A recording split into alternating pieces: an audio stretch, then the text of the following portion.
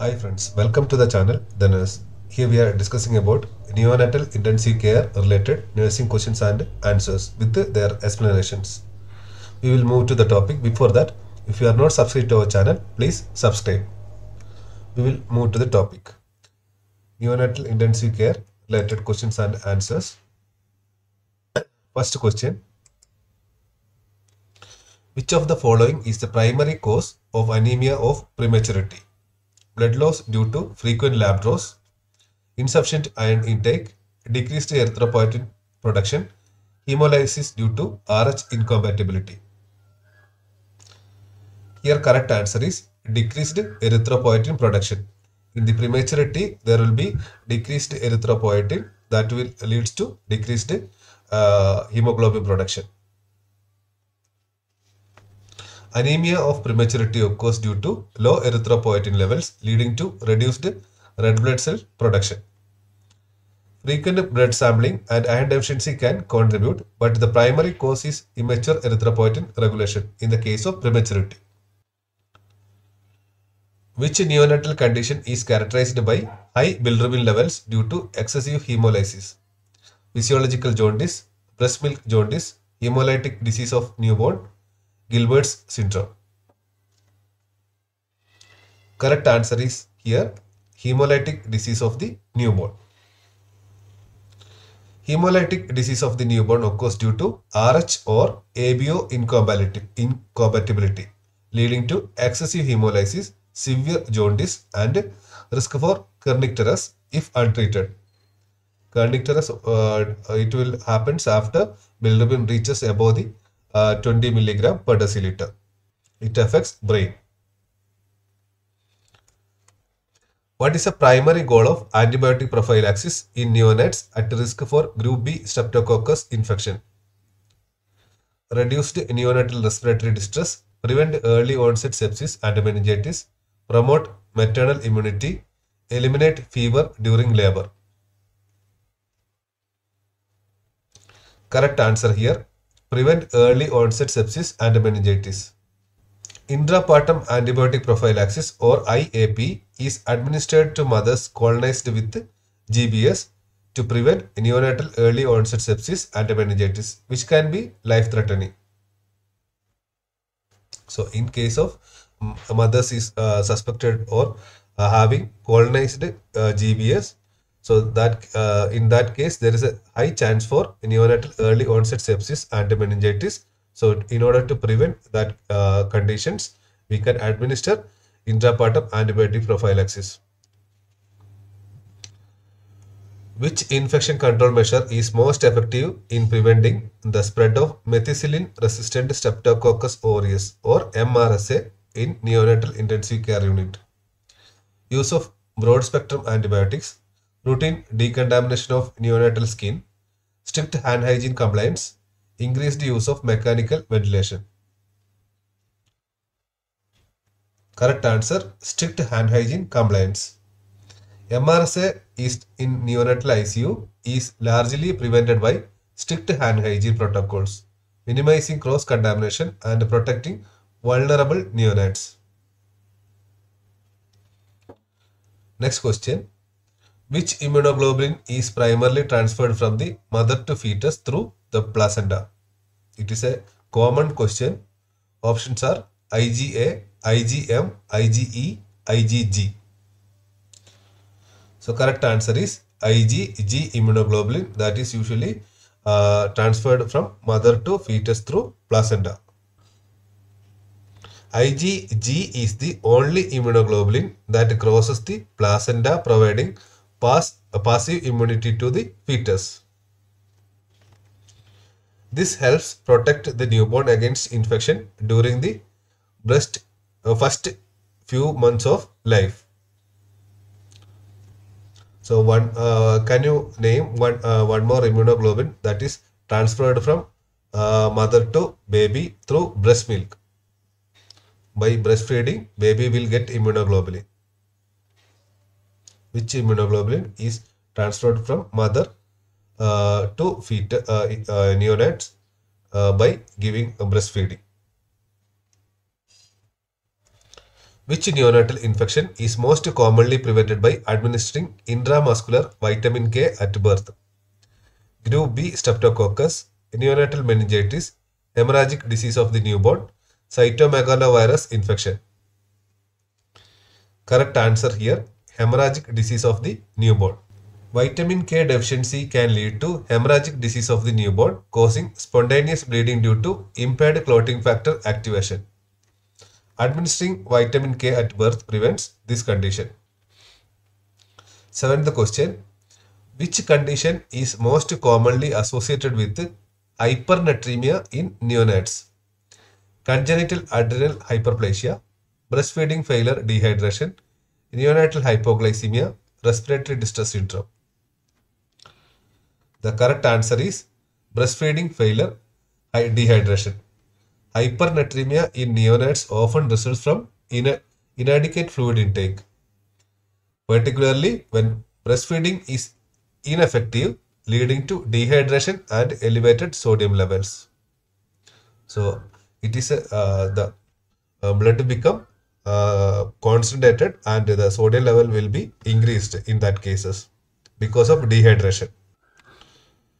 Eighth question. Which electrolyte imbalance is most likely to occur in neonates with prolonged phototherapy for jaundice? Hyperkalemia, hypocalcemia, hypermagnesemia, hyponatremia.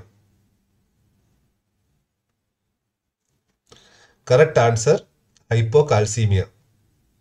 Prolonged phototherapy can reduce calcium levels due to increased metabolism of vitamin D and altered calcium hemostasis.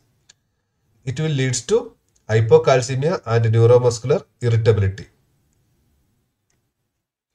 Next question. Which pain assessment tool is most commonly used for neonates in the NICU? Wombacher Faces Pain Scale, Kreis Scale, Flack Scale, Numeric Rating Scale. So important term is neonates. So correct answer here, Kreis scale. So what is Kreis scale?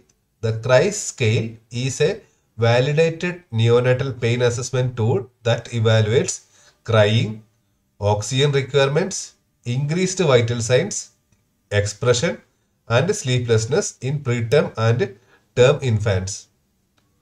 So that is why I told to concentrate on neonates. In other condition, we can use Wombacher pain scale, but for neonates, we can use Kreis scale as a most appropriate tool. 10th question. Which non-pharmacological intervention is most effective in reducing pain during minor procedures like heel pricks in neonates? Skin-to-skin contact, cold compress application, early discharge from NICU, complete fasting before procedures.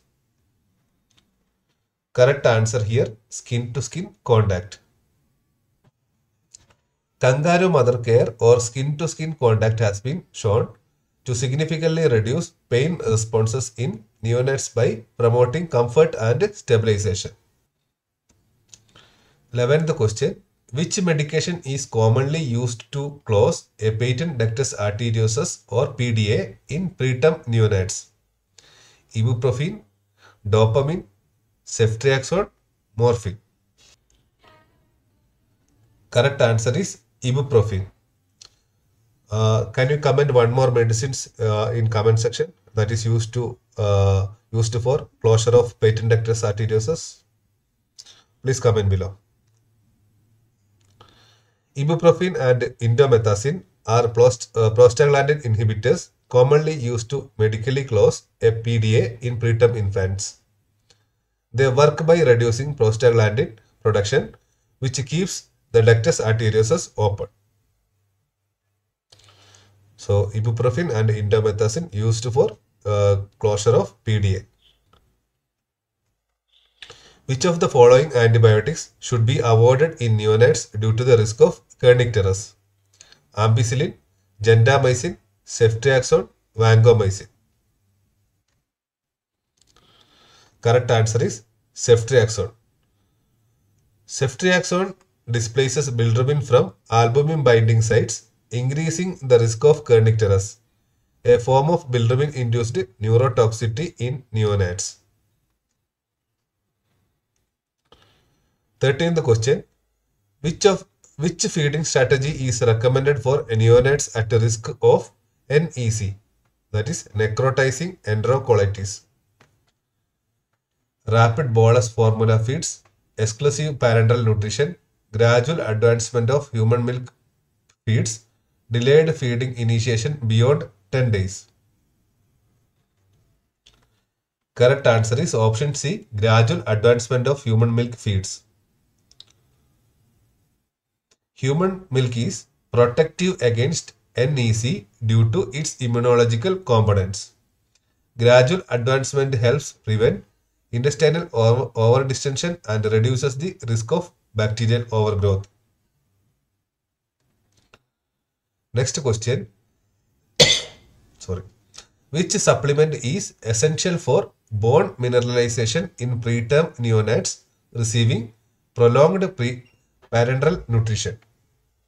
Iron, vitamin K, calcium and phosphorus, omega-3 fatty acids. Correct answer is calcium and phosphorus.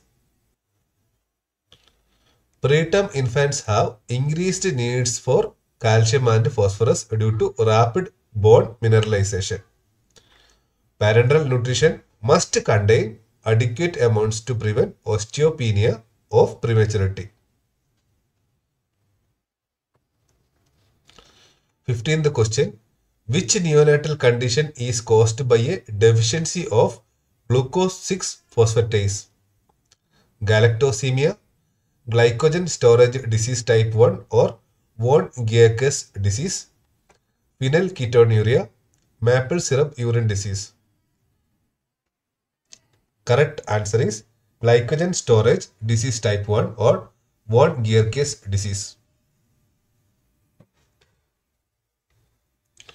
Von Gierke's disease results from a deficiency of glucose 6-phosphatase leading to severe hypoglycemia, hepatomegaly and lactic acidosis.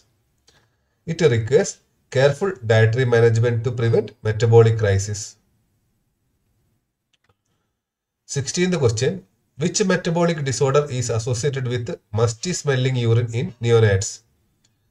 Phenylketonuria, tyrosinemia, cystic fibrosis, organic acidemia.